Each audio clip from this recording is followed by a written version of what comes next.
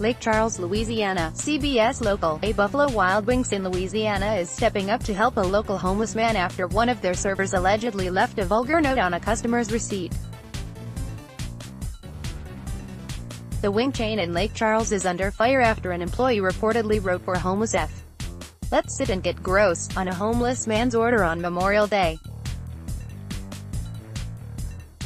Multiple workers were allegedly involved in the cruel act, with another person writing, "I love you," under the server's message.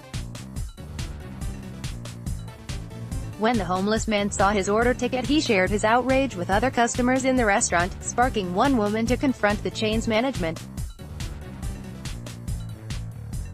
"I was just really upset about it, like why would you do that, especially," and he said, "you all know that I'm homeless, I don't have anywhere to live, and it just really upset me," Kaylin Weston said, via WAFB. "And I was like, that's not okay. One, for someone to treat a customer like that, let alone a customer in his condition," the 26-year-old added.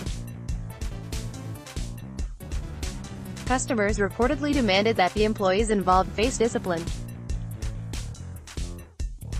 This was a request that Buffalo Wild Wings agreed with. "It's embarrassing for this gentleman and it's very inhumane on the part of the employees," Regional Manager Ray Rhodes told reporters after announcing that the workers were fired. "It's not our culture and it's not who we are." Buffalo Wild Wings is also giving the homeless customer a year of free wings at the restaurants and presented him with a gift card to buy some new clothes with.